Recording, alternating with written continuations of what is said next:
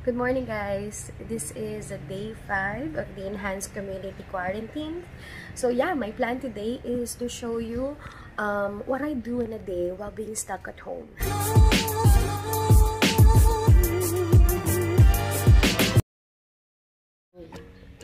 I just woke up. I just had 4 hours of sleep, literal.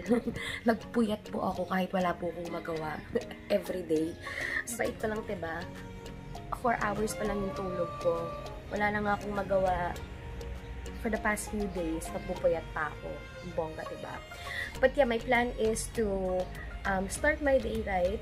I wanted to exercise kahit pa paano for like siguro 10 minutes or 20 minutes or kasi nga diba we've been stuck for the house ilang days na din, and ang regular routine namin is kumain, matulog, kumain, maligo, mag-cellphone, and then matulog. So ganun, umiikot lang dun yung ginagawa namin everyday. And it's really sad kasi you cannot go out, you cannot work, you cannot go to the mall, everything is closed. Hindi naman talaga everything. Mostly is closed. Convenience store, yung mga groceries, some banks, and then mostly yung mga hospitals, they're open, but the rest of it, wala. Mga public vehicles, napaka-limited na lang. Wala na pala. Bali, pala. Private vehicles lang yung mga makikita mo sa labas ngayon. It's hard. It's really, really hard. But we gotta do what we gotta do. Diba? We need to contain the virus. After naman this, hopefully, everything will go back to normal. So, aside sa pag-workout today, one of my plans is to go out. Kasi gusto kong bumili ng dental floss pick and ng Twinings na green tea lemon or Twinings. Yan. Naubusin na kasi ako eh. And last time na nag-grocery ako, wala nung green tea. And wala naman sa loob ko na bumili ulit ng dental floss. Pero ang totoo, gumagawa talaga ako ng rason para lumabas. So yun, babalik ako sa Robinson today. Hopefully, hindi mahaba yung pila. Tawag dito, maghihilamos ako muna. And then, fix ko muna yung bed ko kasi sobrang gulo nila. Ayan. Sobrang gulo talaga ng kwarto. O, diba? Kailangan ko pang ayusin yung rack ko kasi nilinis ko lang sila. Tapos hindi ko sila na-stock ng maayos. So, yan. Uneven talaga siya. So, pag umakyat dito yung pamangkin ko, mabagsak yan. And just chaotic yun, sobra. And then, yeah, ayan. Ito mo yung nakasabit na dito, nakakaya. So, ayan. Magulo pa yung desk. So, one of the things na ginagawa ko dati is I always drink hot water. Warm water in the morning and on empty stomach. Gagawin ko siya ulit ngayon. Total, wala rin naman akong magawa. Diba? So, why not? At habang wala akong mabiling green tea, hot water muna ako. So, kagabi, nagpakulo na ako ng tubig. Nilagay ko na siya dito sa small thermos ko. I have this available kasi yung pinaglagyan ko ng lemon kagabi. So, yung pinagpigaan ko na lemon, nilagay ko siya dito. Kasi nag-hot honey lemon ako kagabi bago katulog. And then yung pinagpigaan, nilagay ko siya dito. Tapos nilagyan ko lang siya ng mineral water para sana nga today is maging available na, maging ready to drink na siya ngayon. Kasi sinisipon, hindi man ako sinisipon, pero inuubo na ako kasi the other days sinipon ako dahil sa rhinitis ko. So, gana yung sipon ko. Ayoko lang lumala yung ubo ko, lalo na ngayon mahirap bumili ng vitamins. I'm pretty sure yung mga cough medicines din medyo hirap na, haven't checked yet, but yan, meron ako naka-ready na Benadryl just in case. Meron pa akong Claritin, ilang tablets na lang din yun. I'm not sure kung makakabili pa ulit ako. Since ubos na rin yung vitamins, ito yung iniinom ko ngayon, yung Scott's. So para siyang gummy bear. So yun, ang sarap niya. I know pang bata to eh, pero nagtitry na lang ako. So dahil siya, pangbata siya. Sinusunod ko na lang yung recommended intake pang 12 years and above. So, feeling young lang ang lola mo. You dance just one more time. So they say, dance for me, dance for me, dance for me, oh, oh. So, ayan, nakapaghilamos na po yung lola mo. Bababa na po ako niyan. And then, later, you'll see ano yung typical na ginagawa namin dito sa bahay. Napaka-regular lang. Narinig nyo sa background yung pamangkin ko. Yan. So, yeah. Let's go down. AJ, pangit. Inang. Sino ma? Tara ma. AJ! Ay, yan? Yeah. Si Ian nandito sa bahay. Ha? Nahanap mo na ako, Ian. Ian! Dagdag! Ako corn nga na. Kaya nakamatis. Ano ma? Una nakamatis yung minuto niya, sabi ko. Kain lang tayo. Apo Corns!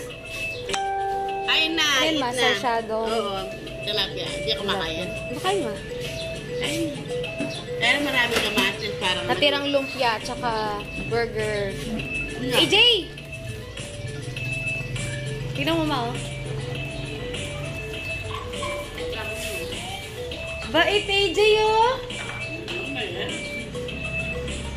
Labas niya upuan ni Wally niya, oh.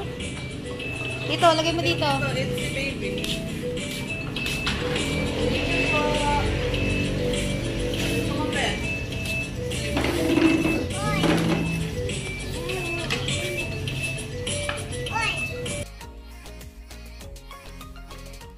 So, yan. Karatas lang namin mag-lunch. Time check, it's already 11:25 ng umaga. So, maaga kaming nagla-lunch dito sa bahay. Tapos, mamaya, meron na naman kaming merienda. So, kumusta naman ako, diba? So, as you can see, nakaayos ako. Kasi nga, lalabas ako, diba? Pupunta ako ng grocery. And gusto ko mukha naman akong maayos kahit na haggard ng itsura ko. So, namiss ko maglagay ng makeup. Ilang araw na rin hindi ako nakapagpintura sa mukha ko. And walang ligo-ligo yan. So, sana all, diba? Sana all. Mamaya na ako maliligo. Kasi kung naligo ako ngayon, pag uwi ko ng bahay, I need to take a shower again. Kasi nga lumabas ako, diba? And bago pala ako umalis, I just wanted to share to you guys yung stress na nangyari sa akin kahapon. Kasi yung sister ko, she was headed back here sa Philippines kahapon. Actually, nandito na siya ngayon. But I'll show you what happened yesterday. So, yesterday nga yung flight niya, she came from Netherlands. So, from Amsterdam airport to Dubai siya, and then Dubai to Philippines. Hindi kinakancel ng Emirates yung flight niya. We've been checking it for how many days na din.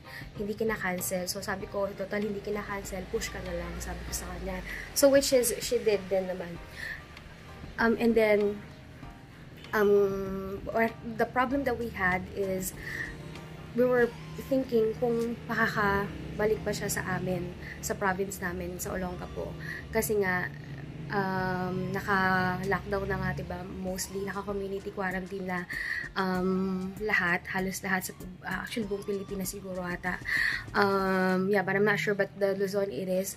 And then, we're thinking na baka hindi siya makauwi doon, maka-quarantine ba siya. So, what happened, what I did is, naghanap ako ng contact na pwede kong, para lang magkaroon lang ng clarifications kung anong gagawin namin after ng paglapag niya sa airport, what will happen. Kung maka-quarantine ba siya, may stock ba siya doon, or what. And sa kaka-search ko na ng kaka-search, you know, I've gone to the page sa Clark International Airport, and doon ko, marami akong mga taong mga nakausap doon. Kasi nga, I found a solution. Actually, ano naman na siya eh, na nabobroadcast naman siya, kaya lang, syempre, sa sobrang daming information na lumalabas sa social media, nagkakaroon na ng confusion.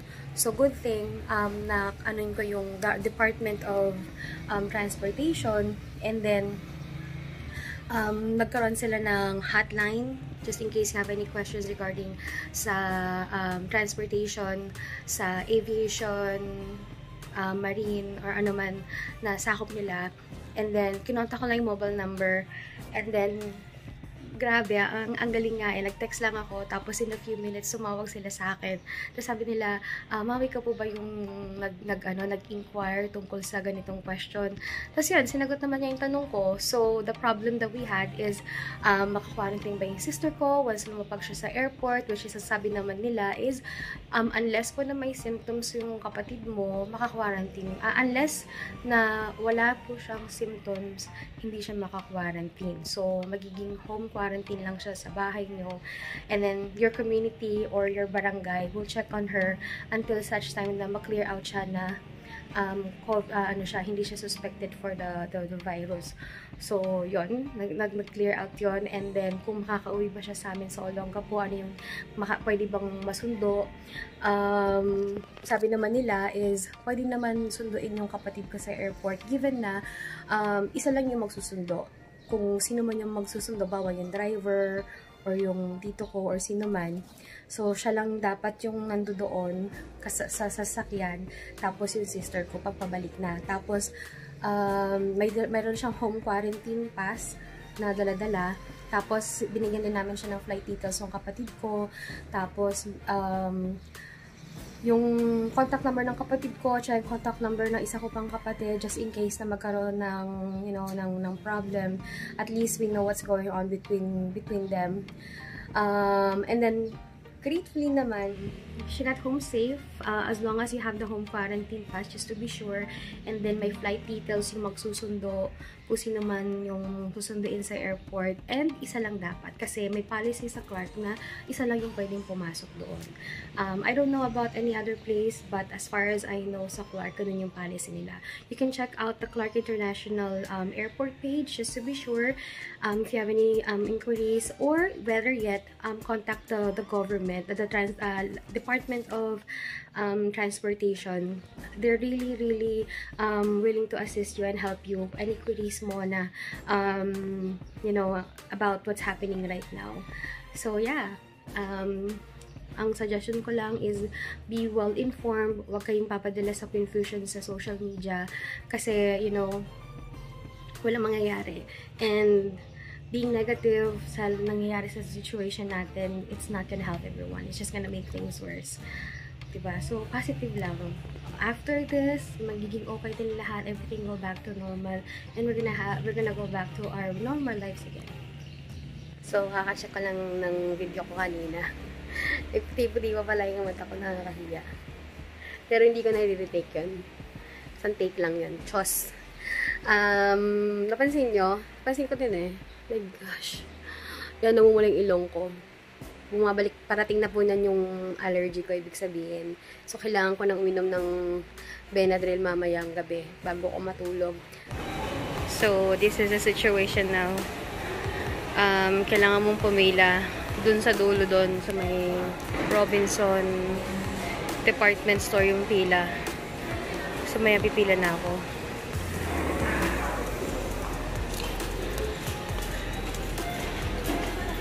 So, once na may lumabas, yung palang usad yung pila.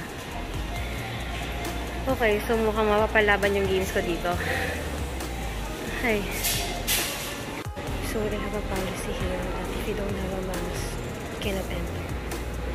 Tapos, tutok kami ko magpasok mo ng hand sanitizer, which is good.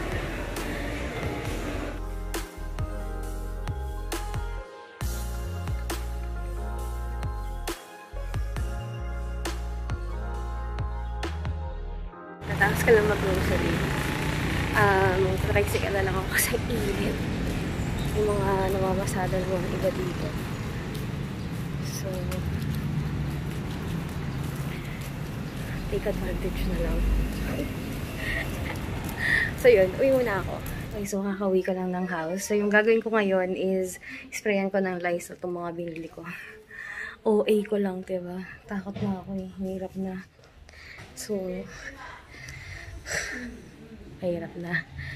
Tapos, itong hinawakan ko ito, nabubusaw ko ng alcohol mamaya. Ay, hindi, ngayon na. Sprayan ko na ng alcohol ito na ginamit ko doon. And then, maliligo na ako. Kasi, lalo na nag-start na ako magsipon-sipon. Nahawa na ako sa mga pamangkin ko dito. So, prevention is the best cure. Sinong wawa? Daddy, Wawa. Ah, bigay mo ng chocolate mo. Bigay mo yung chocolate mo. Ba't yung ano? May sipon ka. Bigay mo si chocolate, daddy. What is your name? Uy, chocolate to kinukuha niya. Bigay daw niya kay daddy niya. Ito, dalawa. Ito meron. Dito kayo. Kiss mo na, Ninang. Meron pa na yan. Ito.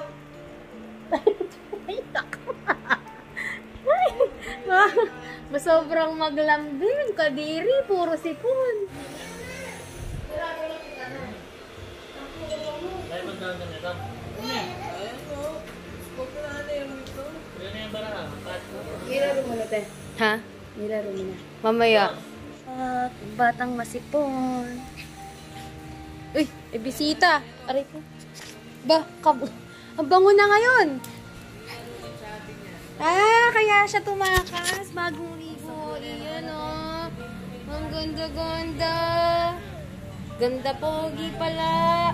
Naglaro ka na sa damuhan. Bagong ligo ka. Iyan. Ah, tinawang babae. Pinasok na yung kalat. Ang dami mong mali. Hindi ka mga coronavirus kasi naliligo ka. Everyday naliligo.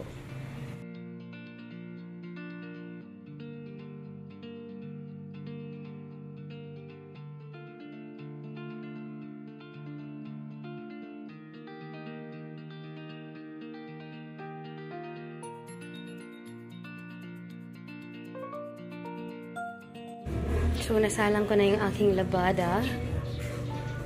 Ayan. Ilaban ko na yung bedsheet. Kasi madumi na siya. Kasi ilang araw na ako nandun lagi. Kasi yan. Kasi mga ilang damit. Yan. 68 minutes. And then I'll be back. So, time check. It's already 6:25. Alam ko natapos na yung nilalabhan ko and then sasampay ko na siya. Mga nagawa ko, hindi ko na binidyo yung iba. Naglampaso ko ng gamit yung Lysol. Disprayan ko lahat ng rooms, pati sala ng Lysol kasi sobrang napaparaning talaga ako kanina. Yung may isip, kasi lumabas na ibang kasama sa bahay kanina. So yun, ewan ko, napaparaning lang talaga ako. So yun.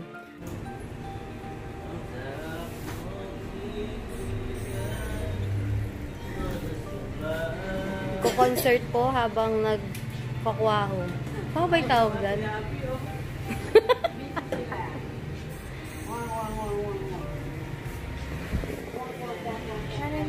Pen-pen! Ang ganda ni Pen-pen, oh! Walang work.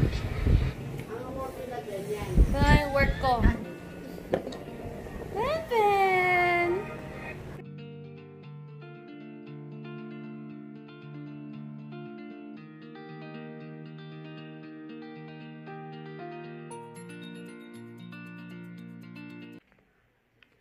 That was my tea. Ubus na siya ngayon.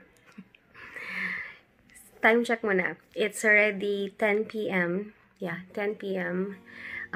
Nakapaghilamos na ako. Naglagay na rin ako ng ang tawag dito?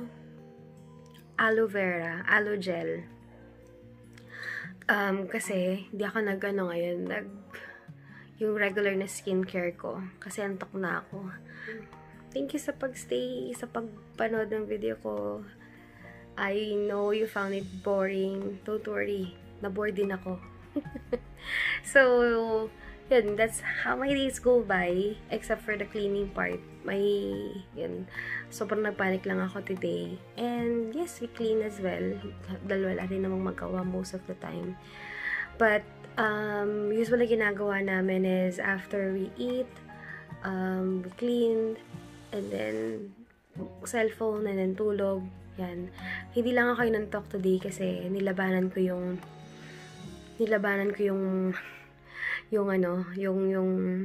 antok. Kasi pag natulog na ako ng hapon or natulog ako ng tanghali, wala na. I'm gonna be awake until 12 or who knows, maybe 2 a.m. mamaya. And I wanted to wake up early, start my day right,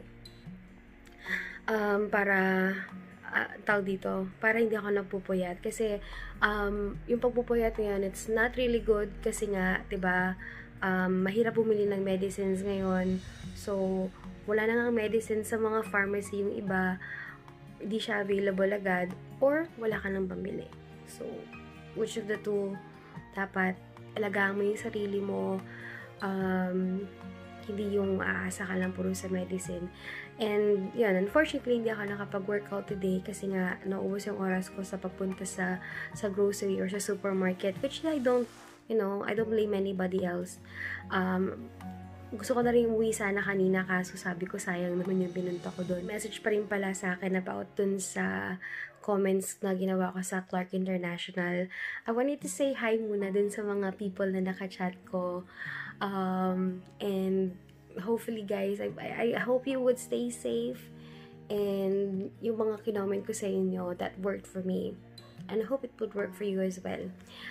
About that, I'm gonna post the number of the Department of Transportation here for the knowledge of everyone, just in case may inquiry kayo about aviation, marine time, may nakalagay doon, marine or whatever. So yun. Or better yet, you wanna check out the page of Department of Transportation sa Facebook.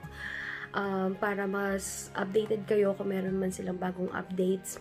So, ano pa ba?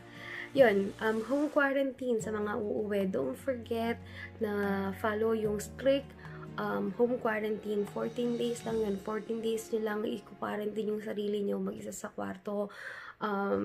You're doing it for yourself and you're doing it for your family as well.